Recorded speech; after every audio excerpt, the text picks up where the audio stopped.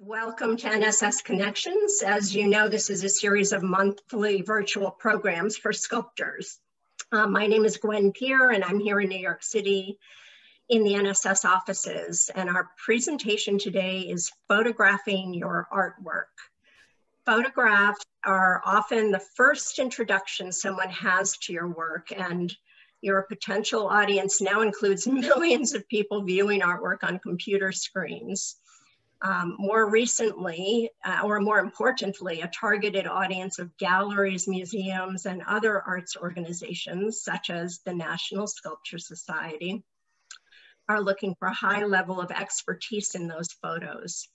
Our first look at a work is usually not of the sculpture itself, but the photograph of the sculpture.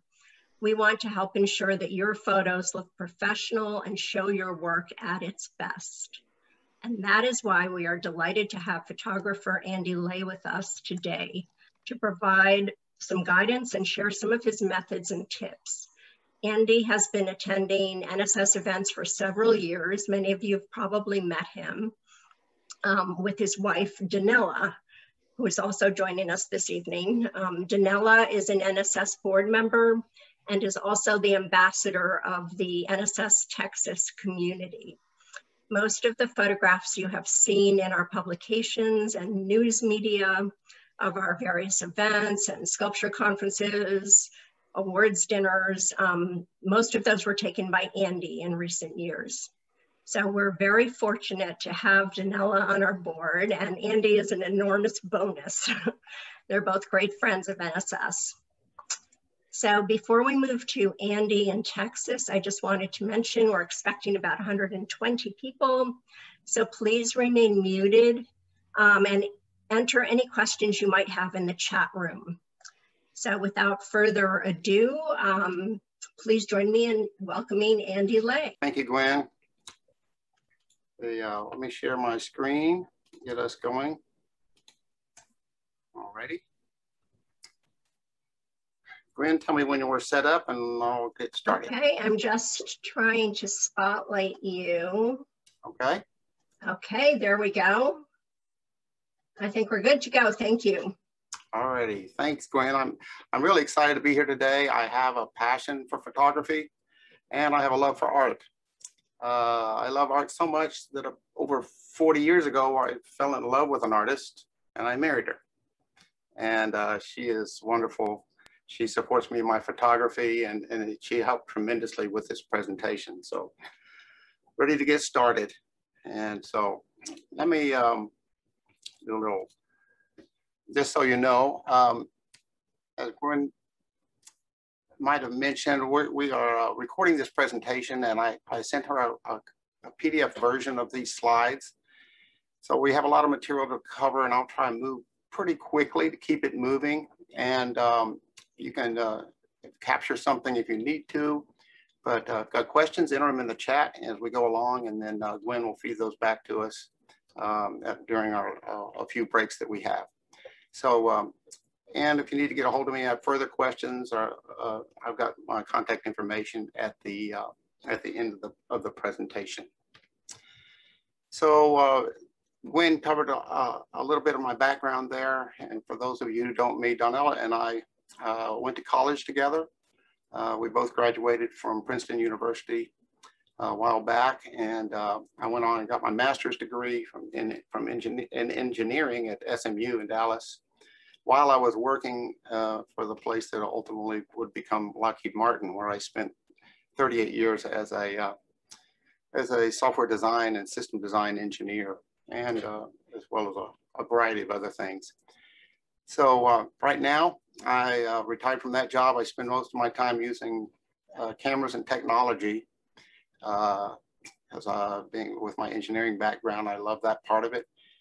And most of the things I photograph are landscapes, travel photography, and aircraft is one of my loves. So I have joined a professional organization and achieved some significant degrees and certifications that you can see there. And I always want to be challenging myself to continue to get better and experience, hopefully to allow other people to experience situations and places around the world that they may not be able to see otherwise. So let's get started. As Gwen mentioned, my wife is has been interested as a patron and a board member of the NSS, and starting about 2010 when we started attending the weekend celebrations, I couldn't resist taking pictures of the event. That was one of the things I enjoy doing.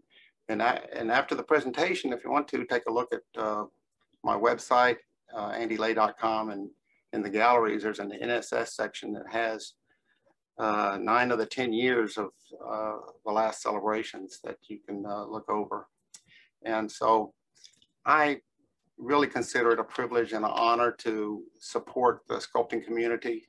I have thoroughly enjoyed getting to know the sculptors at the events and the staff, and time to time they need pictures. I supply them for pro bono, and have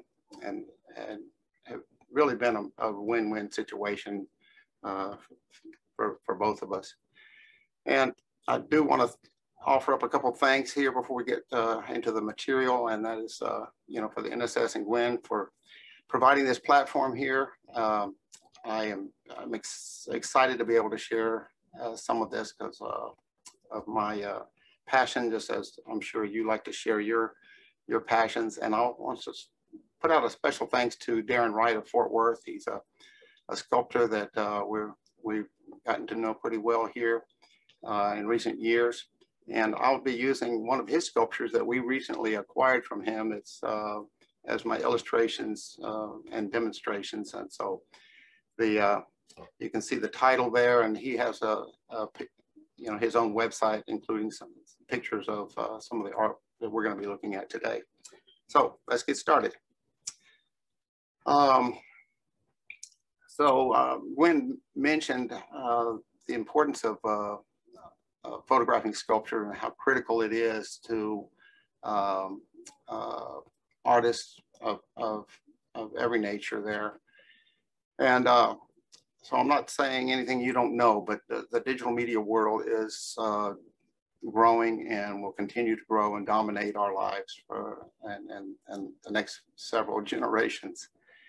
The crazy thing is that people assume that they can look at your sculpture, pictures of your sculptures, and be able to really evaluate its essential qualities. And that's, it's not always true, but it's a reality. And you can see there's a variety of different organizations and people that of necessity, because you can't deliver your sculptures and show them in person. So photographing your artwork is an essential necessity. I didn't mention social media and your website that you would need, obviously, photographs for. But the bottom line is for sculptors is at some point in your business, you will need photographs of your artwork. So this is it's an essential part of being an artist and a sculptor. The challenge is trying to represent a 3D image in a 2D medium, either on the screen or printed. The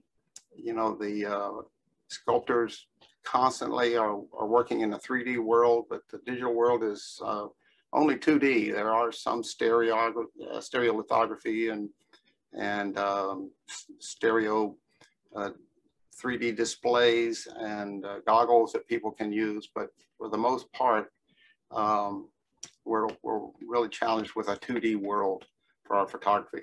So, and the bottom line is you can't fully represent a 3D artwork in a 2D world. So the good news is painters and photographers have been recognizing that for over a century now, and they've worked out some things that some ways to enhance that, and we'll be covering some of those. So let me pause also for just a second to let you know that I know for a fact that there are a number of NSS members that are excellent photographers. And to them, some of this material might seem basic. But on the other hand, there's a lot of common sense things here, but I found that common sense is not always common practice. And so this is also just an encouragement as well.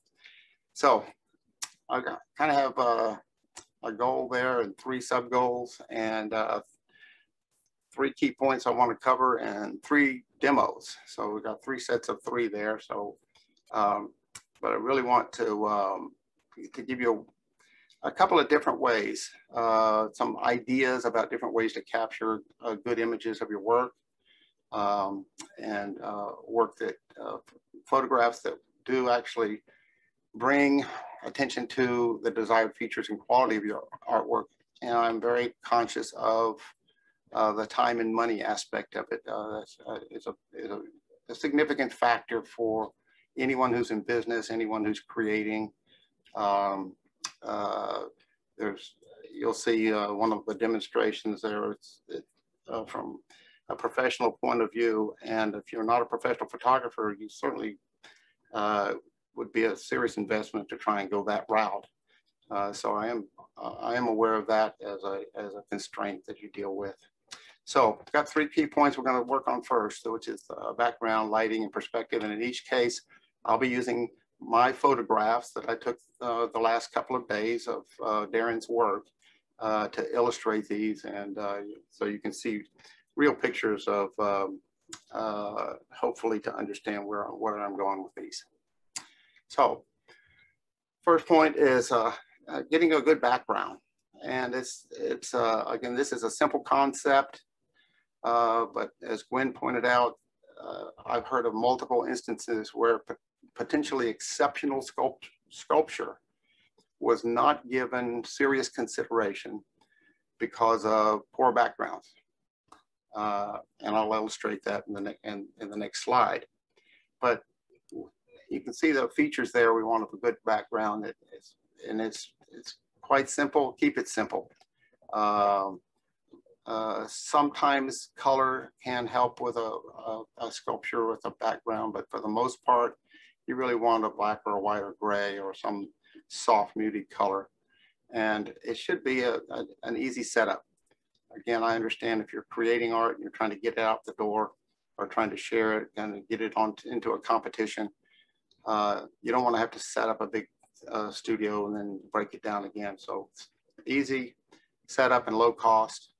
It's very important because the presentation of your artwork in that fleeting moment when somebody opens it and glances at your image is, I mean, that's the whole window into your world. And so we want to minimize the distractions and keep the emphasis on your artwork. So here's an illustration. It's just a simple one. I took the picture on the right in my photography storeroom and put it on a table and snapped a picture. And as you can see, you can hardly tell the sculpture apart from the background. And, you know, Gwen mentioned, you know, a lot of times people would just set it on their furniture and take pictures, and that furniture may have, you know, a variety of different patterns on it.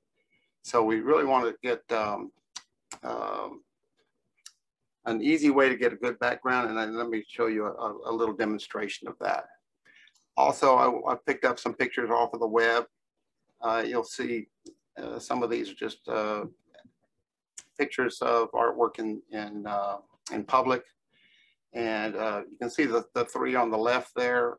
It's kind of again distracting to see, to try and see those creations in amidst that background. The one on the right is not too bad if it's in public and it's outdoors. There are photographic techniques where the background will blur and kind of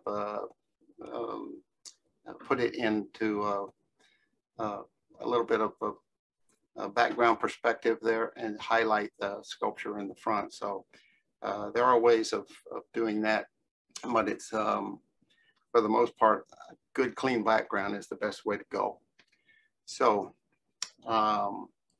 second key point is good lighting. This is important because directional light is necessary to create the highlights and shadows that help define the 3D forms in your artwork. If you use, for example, a lot of people would use a flash that's built into their cell phone or on a camera, a pop-up flash or a flash that's attached, and that gives a flat view of the object. It's lit from the straight on. A directional light in our photography of artwork or people, we always want to get the light source 45 to 90 degrees off of the camera line of sight, so that we get some sense of the dimensionality of the object. So color quality is important to be able to accurately reflect the patina. And again, I want to make that easy to set up and low cost. So it's the hard part is getting good light that also allows you to see highlights and shadows. I'll give you an illustration on the next page of harsh lighting that's somewhat, so you can see what I'm talking about here. And that is the one on the left is a single flash that I just hit the sculpture with, as opposed to a combination of flashes that have, or strobes that with diffuse lighting, and I'll show you how we get to each of those. The main difference, again, as I mentioned before, is the level of detail in the lightest and darkest areas. This is not unlike a photographer trying to take a picture in the midday sun, where it's real bright on parts and real dark in the shadows. And I'll talk about some of the techniques that I use to counteract that in the third demo that I'll be showing you there. But you can see on the left there, the collar area of the figure in the back has a lot of detail in it and a lot of work that went into it, and you just can't see it there. Same thing on that breastplate of King Arthur. Too bright, it washes out those details and you can't see it. So good lighting is important there. So third key point is a good perspective, and what we're talking about there is trying to get an image and take the proper distance from the subject and the proper lens, so that it mimics as best we can what our eyes see. That's real important because if you're, as I'll illustrate on the next chart or two, if you get too close, if you use a wide angle lens, it starts to distort features and it doesn't show them in their actual relationship to one another. And so we want to see those as best we can in a way that accurately reflects the actual proportions of your sculpture. So it's you can see that's important, for a variety of reasons there. But if people don't have if your image is not built with a good perspective there, then it makes it very difficult for people to get a good idea of how well you have proportioned your sculpture. And I know that's a critical dimension or critical aspect of a good sculpture. And so you certainly want to reflect that in any image that you might create from that. So here is, again, that same sculpture. I use my cell phone because it was just really easy to illustrate that. And on the left, I used my camera. My cell phone has 3 built-in lenses. One's a wide angle, which you show on the left, and then it has a telephoto, which is on the right. And what causes perspective issues in photography is the choice of lens, or what we call the focal length of the lens. The longer focal length lenses allow you to be further away from the subject. Wide angle lens requires that you be quite close to the subject, and that's typically what causes the unwanted distortions that we see. So you can try this on your cell phone too if it has multiple lenses like mine, but let me point out some of the problems here. And that is that we have on the one on the left, you'll see that all of the image elements that are near the edge or closest to the camera get distorted. The helmet and hand of King Arthur looks gigantic relative to his head, for example. His foot is stretched out to the left. The figure on the right, upper right, gets severely distorted using that wide angle lens. So perspective, being able to step back, taking a longer view is generally always going to be better. I might mention too that it's some cameras, both digital cameras and cell phone cameras have an optical zoom as well as a digital zoom. And the optical zoom is always going to be preferable. And the digital zoom, it should be avoided for this purpose because it can introduce its own set of undesirable artifacts into the image. So I hit those 3 points pretty quick. Gwen, do we have any questions in the chat that we need to? Not yet. Okay. So during the presentation, if something doesn't make sense or have some ideas that you want to throw, please feel free to enter those in the chat, and then we'll cover those. We'll have some time at the end to hit those as well. Alrighty. So I got 3 demonstrations I want to share with you.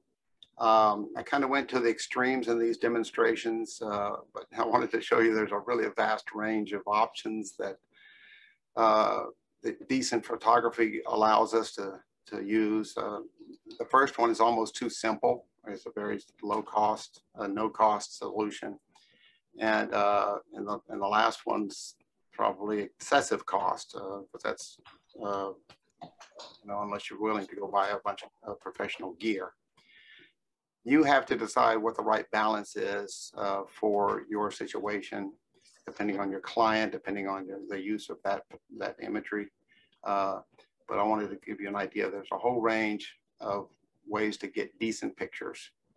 I also acknowledge that these demonstrations are all using a relatively small sculpture, but the principles are still applicable to larger pieces. It just would take larger materials or larger space in order to generate similar results. So first one.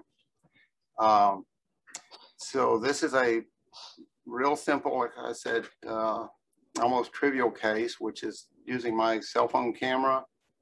No additional light sources other than what's already available. I use existing materials I found around the house, and I didn't do any post-processing to this. Normally all of my pictures I do as a professional. I'll be editing those in Photoshop or Lightroom or some other software. These are all straight out of the camera. So so I use my cell phone in my storeroom and as an indoor picture, and then a couple of outdoor examples to try and see if I could come up with a decent image. So we'll see what you think. So I just started out, I said, oh, there's that same picture, no background, doesn't look very good. So I looked around, I had an old piece of foam board there.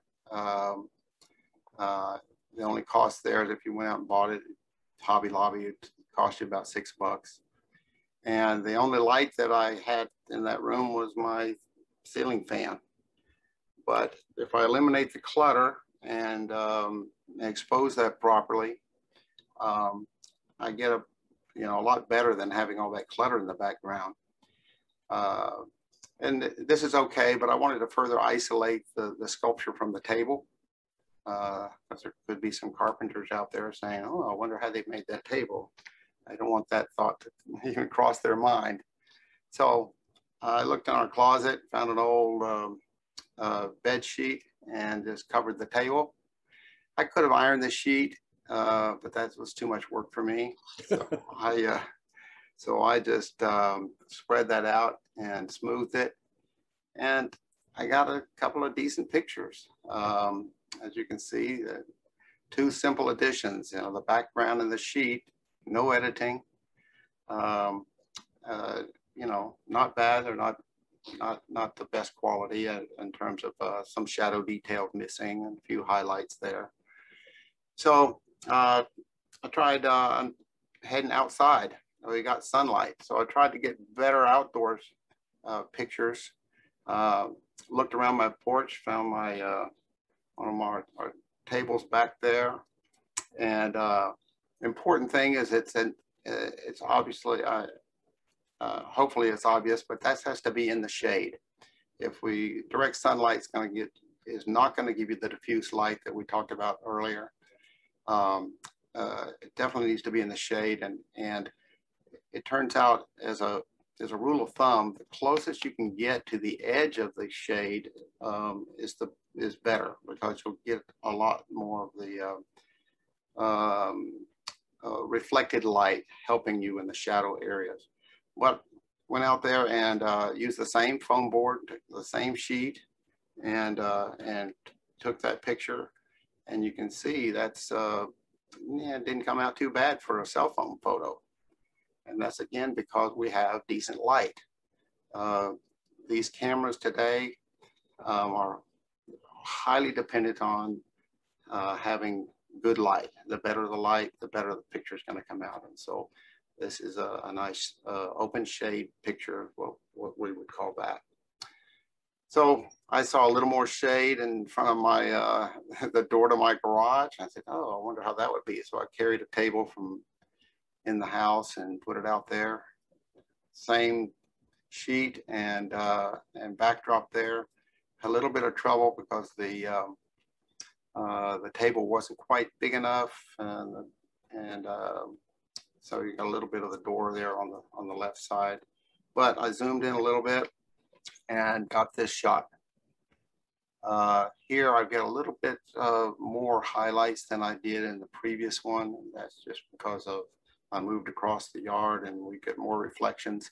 The interesting thing is, once you start studying these photographs, you'll find that everything in the total environment reflects some color cast or directionality of the light. And so in this case, it could have been a wall, it could have been the sidewalk, it could have been the other part of the building that contributed to that.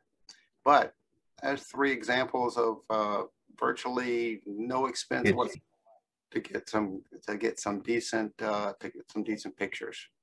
So the next demonstration is what I call the moderate cost demonstration. And there where I'm using a point and shoot camera. I've got a picture of it a little bit later here. I found these nice bright LED bulbs online. I bought them for another reason. They came in a pack of 4, so I picked them up. 4 of them cost about $35, so they're not too expensive, and they put out the equivalent of about 150 watt light bulb, and it's nice and bright, and it's temperature balanced at 5,000 Kelvin, which is a nice clean white light that we need. Use a clamp reflector that I had there. The addition here is, instead of having the foam board, which is just kind of a solid white paper, using a gradient paper, which I believe actually it was several NSS celebrations a while back. Somebody turned me on to this, one of the other photographers, and there's a company called Flowtone that makes these, and this graduated from solid white to a light gray, and then I found a way to hang those up and use them as a good background. So for the lighting and the background, I estimated that would cost about $120. the camera was existing. You can use your point and shoot camera. You could use a cell phone as far as you want. These are just additions that you can kind of layer onto your experience there. I did include the cost details for those materials and a couple charts at the end of this, at the end of the presentation. I won't be covering that today, but it will be available in the PDF that's online.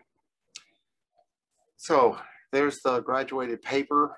They're hanging in what was formerly our living room, which is now my studio, and the LED bulb and the clamp.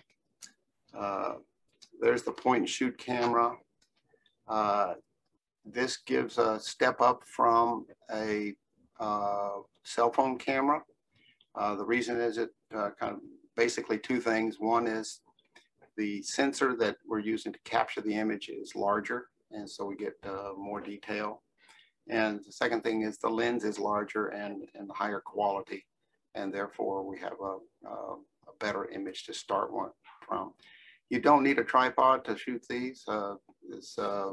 You can hand hold them, and I started out hand holding them, but I was taking so many pictures trying to get it right that it was easier just to leave it on the tripod that I had there. So here's my initial try at that, and I had that one LED light off to the left, up about roughly 45 degrees, and you can see that initial image was too dark on the right-hand side, and so we lost the title of the image, and we lost all the details on the right-hand side, and we got a pretty harsh shadow there that really doesn't add to the picture, it kind of distracts. Again, I grabbed my foam board that I used in the first demo and just propped it up there as a makeshift reflector. So again, my light's on the left, the foam board's on the right. And so you can see with that reflector, it did a great job of giving me a soft fill and brightening that brightened the right-hand side and filled in some of those shadows that we see. So we're moving in the right direction. So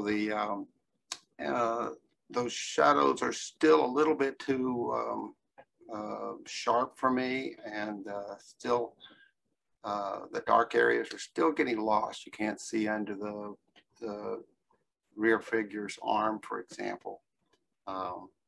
And so I use a very sophisticated technique for diffusing the light that we talked about previously, and that was a paper towel. So that's and that was Donnella's suggestion. I was trying some other things. She said, "Here, try this paper towel." So we taped that over the front of it, and it basically takes that harsh spotlight and makes a larger source for the light before it hits the sculpture.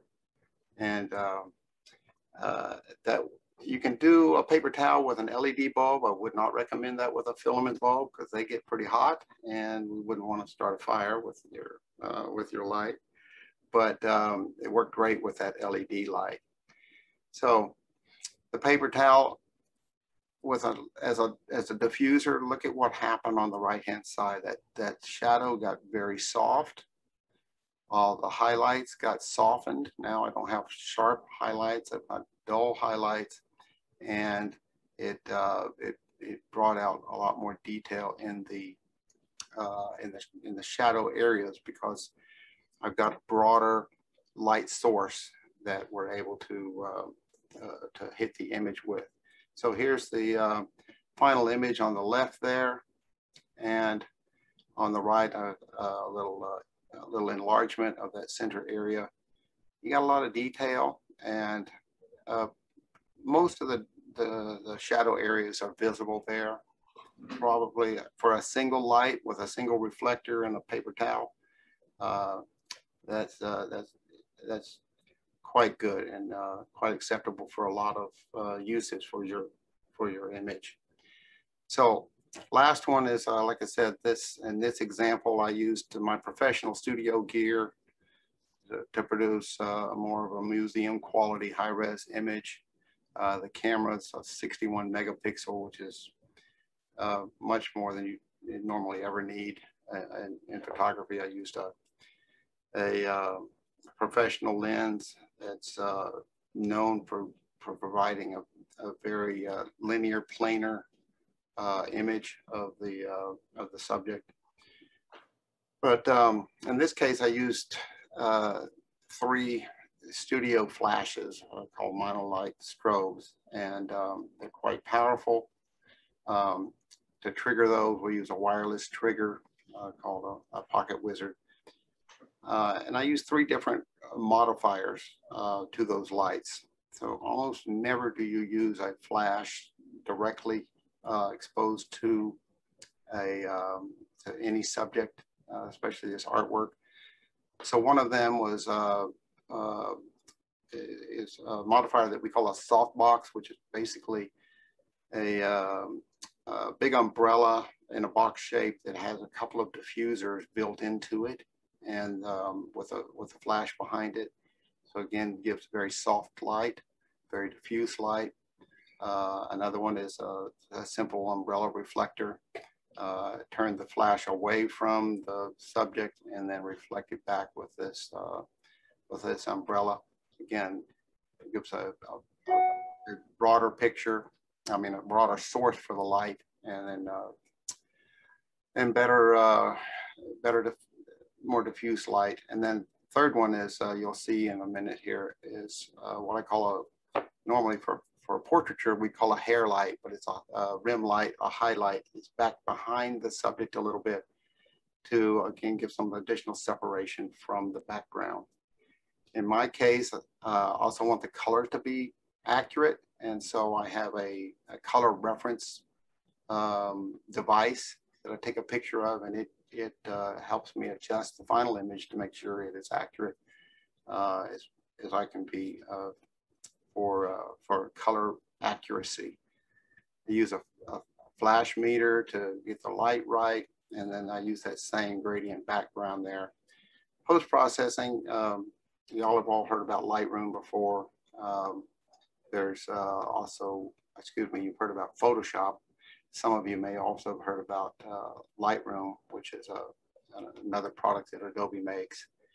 And then for editing, and then there's another product that I use called Photomatix, which I'll explain a little bit later for high dynamic range photography. So let's move into, here's the deal. The bottom line is that's a lot of equipment. So just to sum that up, that's close to $6,000 worth. And if you want to get into it, that's great. If you don't, that's you probably don't want to have to invest that much. Here's the setup. The 3 studio strobes that I have that I have circled there on the left. You can see the softbox on the far right, the umbrella on the left, and then up at the top is the rim light. And on the right hand side, you can see that rim light's way up high and back behind the sculpture. And you'll see how that works. Here's the camera, my Sony camera. That's an A7R Mark IV, and the lens that I'm using. So there's the color device, color accuracy device that I use there. It's called a color checker, and I take a picture of it using the lighting that will be used for the sculpture. And in the post-processing, I'm able to use that as a color correction to make sure you get accurate color. You can see the light meter in the front tells me I'm shooting all of these with a fairly small aperture, which means it's a lot of depth of field, so we get a lot of detail in the whole sculpture from front to back. And then I put the camera on a tripod, and I use a wireless remote to trigger the camera. It's a technique that we use in photography to keep from shaking the camera. We don't even want to touch it when we're trying to take the picture, because any vibration will blur the picture slightly. So we use a wireless remote in order to take those pictures. In my case, I actually took 5 different pictures to get one. And this is a technique to use because we have, due to the characteristics of the sensors in cameras versus our human eye. Our human eye can see a lot more range of darks to light than a camera can, and even more so than what your computer screen can. And so I take 5 different exposures, one that's underexposed to 2 degrees, and then one that's overexposed, 2 different stops, we call them, and capture those together. So that's called HDR photography, or high dynamic range. And basically all 5 of those are combined in an app, a software program I mentioned there, Photomatix, to produce the final image. And the reason for that is that the human eye can perceive about 20 different stops or doublings of light. So a dynamic range of our human eye can distinguish light to dark on a scale of 1,000,000 to 1. Pro cameras can only do about 15 stops. Your monitor can do about 10 stops of dynamic range, and a printed photo can only host about 7 stops. So HDR is a way to capture images and process them so that it's closer on a printed or computer monitor to what your eye perceives than normal if you just take a single photograph. So after I do the HDR processing and some adjustments in Lightroom, this is the final image, and you'll see again all the shadows are soft, the highlights are muted, and you get a lot of detail. So I'll show you a couple of close-ups of from that same picture. I just blew those up so that you could see the level of detail there. I mean, I'm really excited because we bought this sculpture and Darren put a lot of work into it. That helmet has the gash that where the sword hit his helmet, and you know, every little detail is there.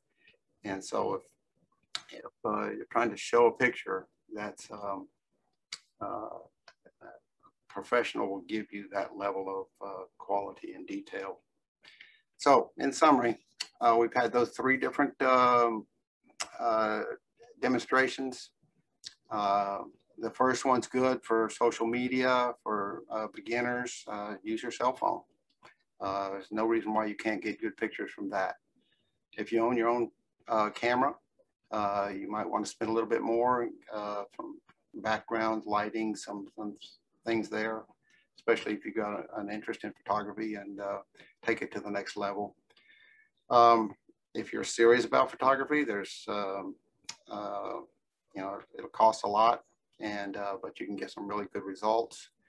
And on the other hand, if you want that professional quality stuff, you know, hiring a photographer for $200 or $300 to get you multiple high quality images of your sculpture makes a lot of sense there as well.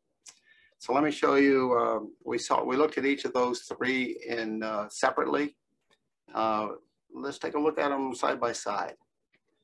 So there's the low cost image, the cell phone one, taken outdoors, and then the one indoors with just a single light and reflector and paper towel.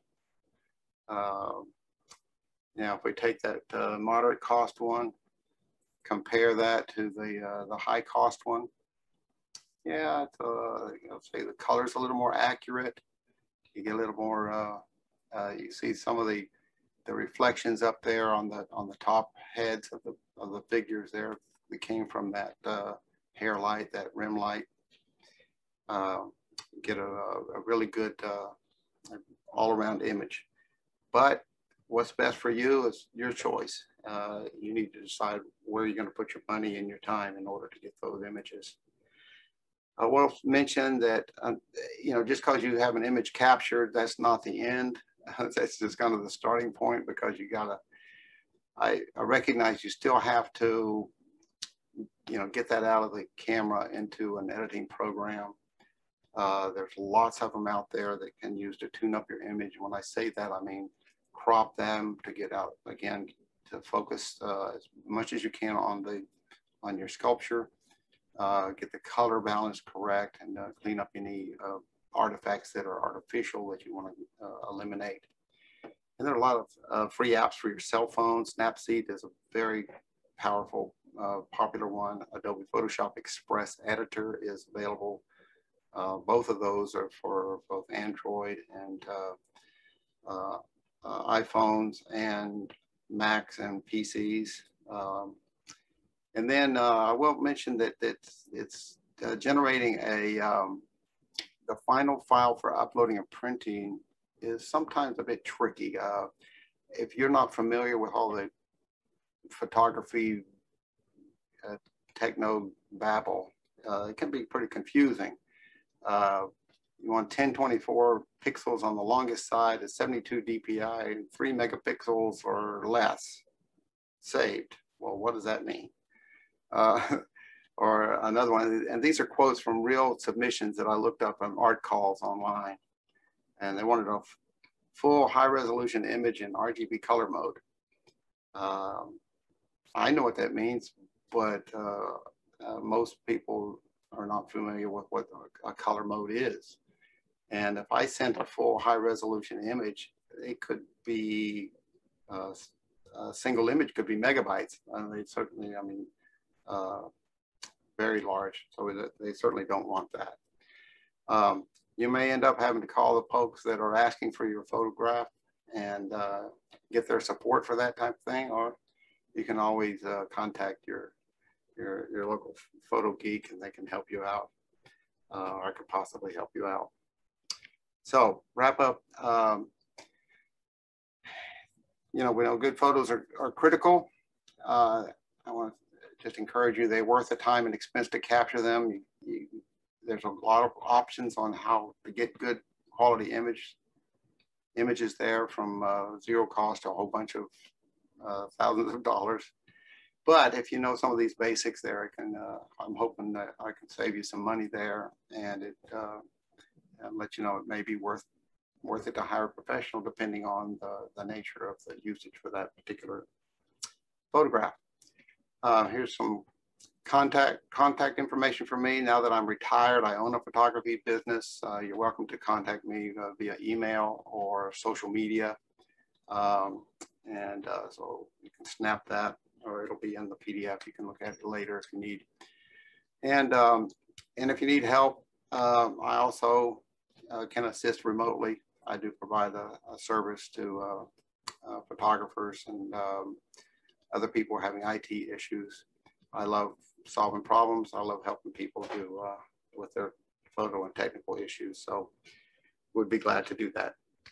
So Q&A time. We have about 10 minutes left.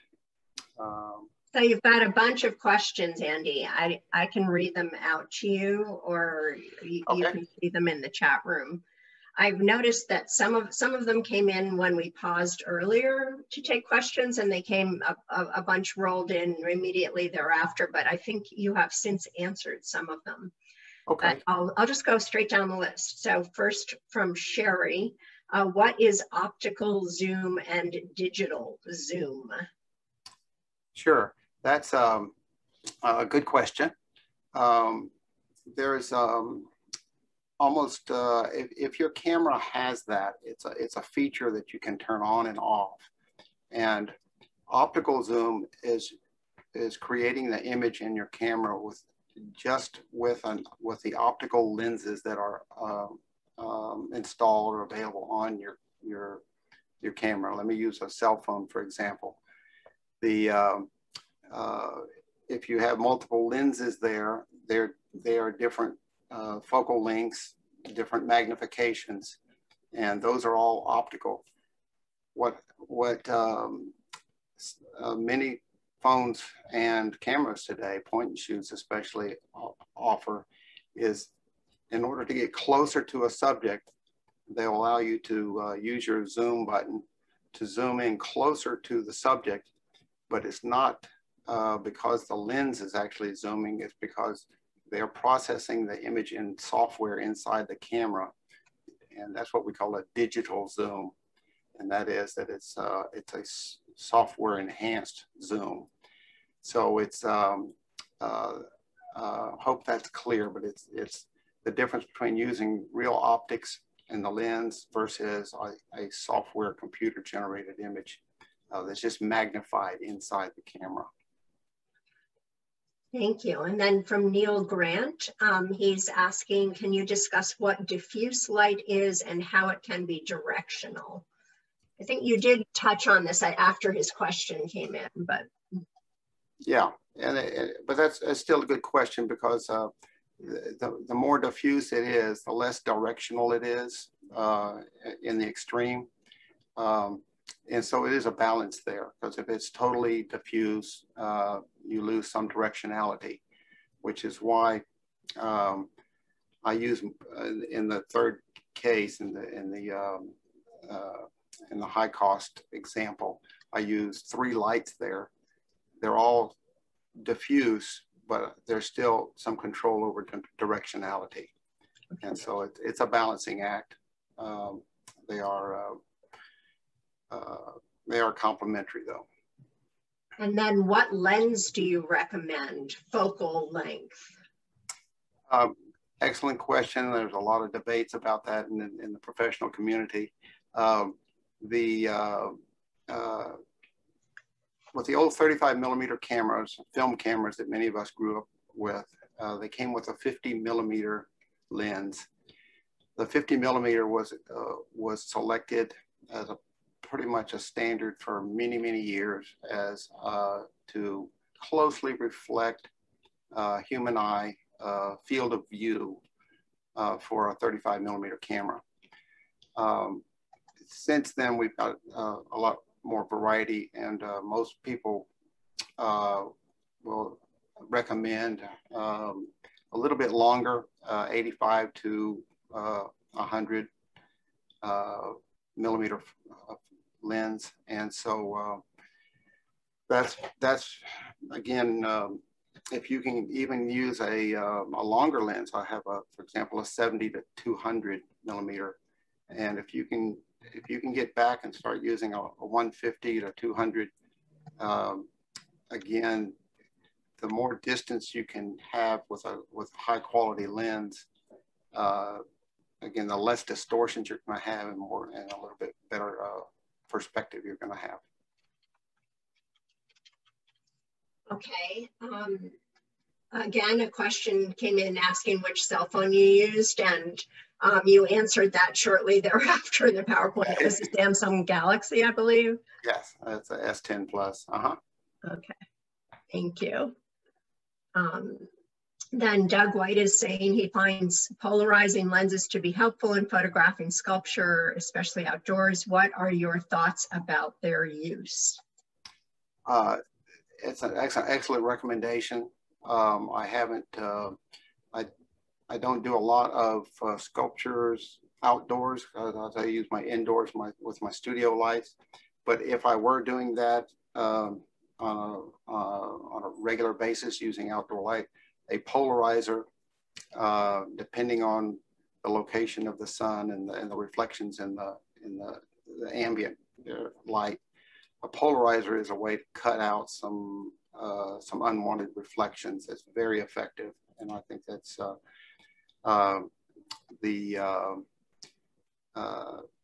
in particular, there's one called a circular polarizer that works well with point and shoots and with digital cameras. And each of those also comes with the ability to rotate that filter to find the right angle that will eliminate some desired reflections. So that's a great suggestion. Good idea. And I think you partially answered the next question from Glenn Marlowe asking what kinds of lights are best. And again, you referenced several examples in the presentation after he asked the question. So okay. sort of good. prescient. All righty. Then Glenn is also asking, which is a better lens, a point and shoot or a good iPhone?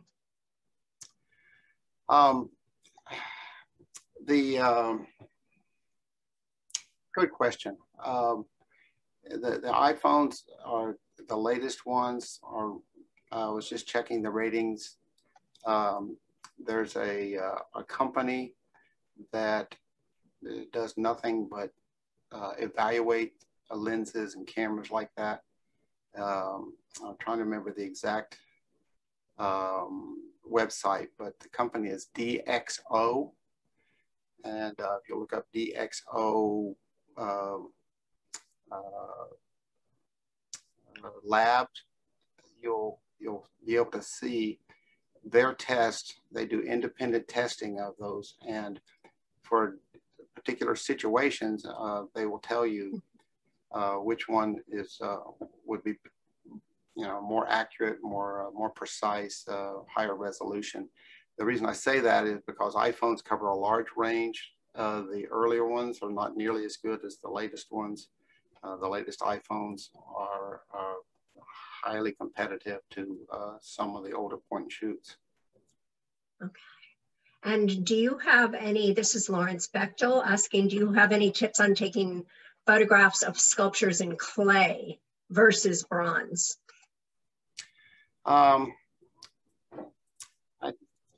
In particular, I don't have any in particular. I've done that several times for Donella, and I think the same principles do apply.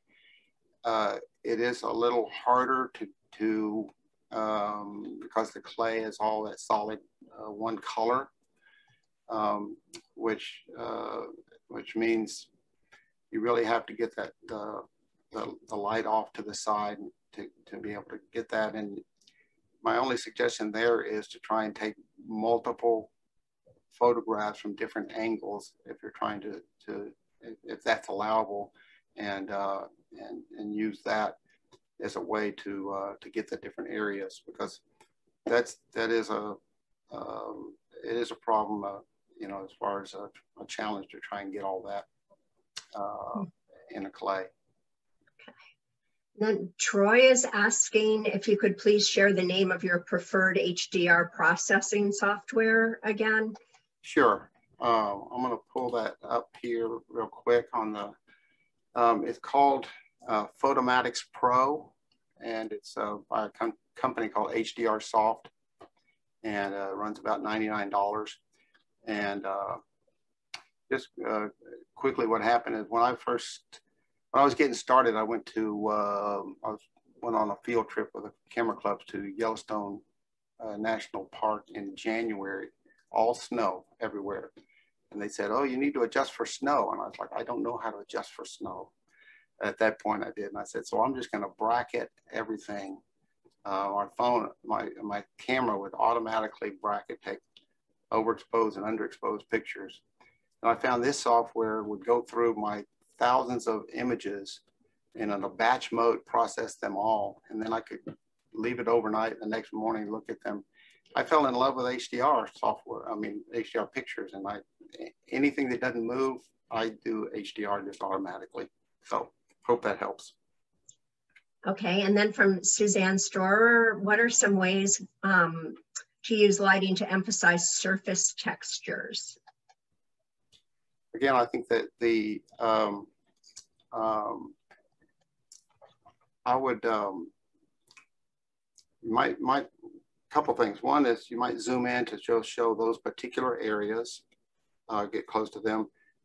Two would be to use a little less diffuse light, as we kind of mentioned earlier question, and make sure that you basically play with the position of that light relative to the sculpture to get it closer to 90 degrees off away from the camera line of sight. And take a lot of pictures. I think to get the pictures I showed y'all today, I took approximately 120 pictures, 120 images.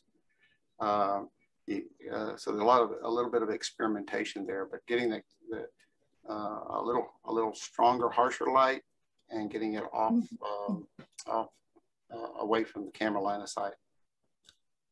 Okay, and Neil Grant is asking, how do you know if a professional photographer is a good sculpture photographer? I was thinking about that. I was putting this together. You know, when it's I'm a part of a professional organization called the Professional Photographers of America, and they actually have a list of everybody who's in that organization and kind of what their specialty is. I don't remember seeing a lot of sculpture or artwork emphasis there. But the bottom line is I would look for references and do it just like you were buying something from Amazon or eBay.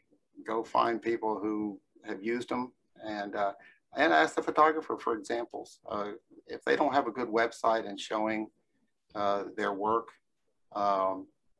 then you know, I would keep looking, and so and shop around, because it's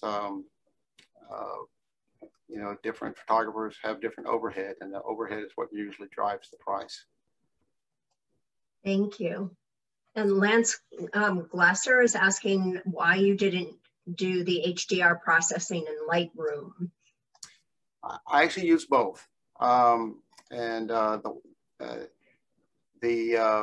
algorithm that Adobe Photoshop Lightroom uses now is very competitive with the third-party software. It was not for many years, and to this, and still now I use it. I actually do both and compare them. The one disadvantage for the one in Lightroom is that it doesn't give any options for the type of processing that it does in order to compress the images. In the case of there's a couple of different softwares, but the one I use, Photomatix, for example, they have 30 or 40 different templates or ways to combine that, and different lighting techniques. And so for different types of images, I might use a different formula for combining those pictures. And Lightroom does not give me any option. It has one option and one option only. So that's the trade-off there. It's a good starting place, though. I mean, if you don't want to buy more software and you already have Lightroom, it's definitely a good place to start. Thank you. And then Merrill is asking or stating that when photographing glazed clay or terracotta sculptures, I get a lot of point reflections that seem very hard to eliminate with relatively low-cost lighting. Are there ways to utilize these reflections to enhance the image of the sculpture, i.e. rules for where the reflections look good versus bad? General rule, I don't know of general rules to do that, other than try and get them into areas that don't hide details. And that is, if you have smooth areas with low level of detail, if you can position the light to where that is. Again, sometimes you have some control that would, as far as where that light is. And my only rule of thumb there is trying to get it into a position that would be that wouldn't detract from your subject. In other words, if you can get that reflection off to the side, for example, and or in a smooth area. But again, I think varying the amount of diffusion of that light, in other words, put some different modifiers in front of it, pieces of plastic,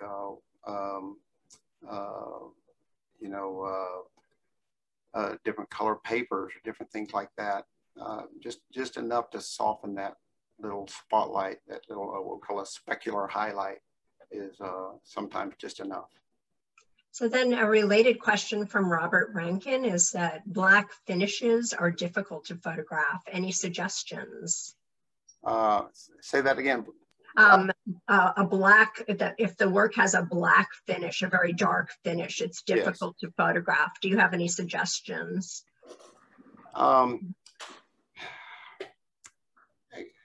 Again, that is a tough one.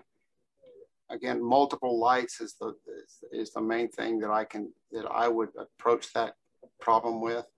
A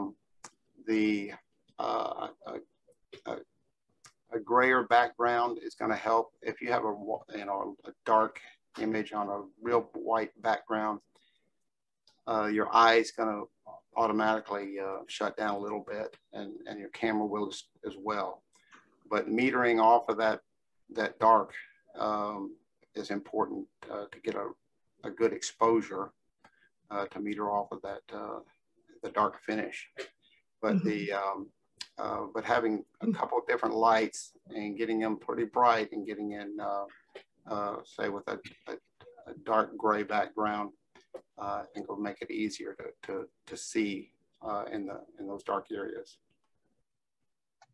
Thank you. So there are a few more questions, but I know they're answered in your PDF. So I just wanted to share with everyone that Andy has generously put together a PDF of this presentation, and we will send it to all of you tomorrow. And you can review it, and I'm almost certain it's going to answer the couple of remaining questions that were addressed in the presentation. Andy, I can't thank you enough. You are the calmest person I've ever met. I have to tell everyone else that 20 minutes before this started, Andy came on and said that all of his power had just gone down and they just gotten it up again. And I nearly had a heart attack, but he's just completely calm and collected. So I thank you. My pleasure. And I do want to again emphasize how much help Donella has been. I enjoy her work, and her support of me is just incredible. So she really helped out on this too. I know. You're both great. Thank you so much. It's really been an honor having you share your expertise with us. And I'm sorry we couldn't have everyone on screen chatting away, but it would have been a cacophony with so many people.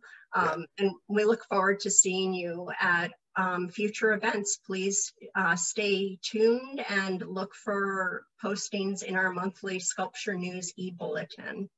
And Andy also generously offered to answer any follow-up questions, and you've got his contact information in the PDF. So many thanks, Andy. Can't thank you enough. And thanks to all of you for being here and for sharing your questions and for joining us. Thank you. Bye-bye. Bye-bye.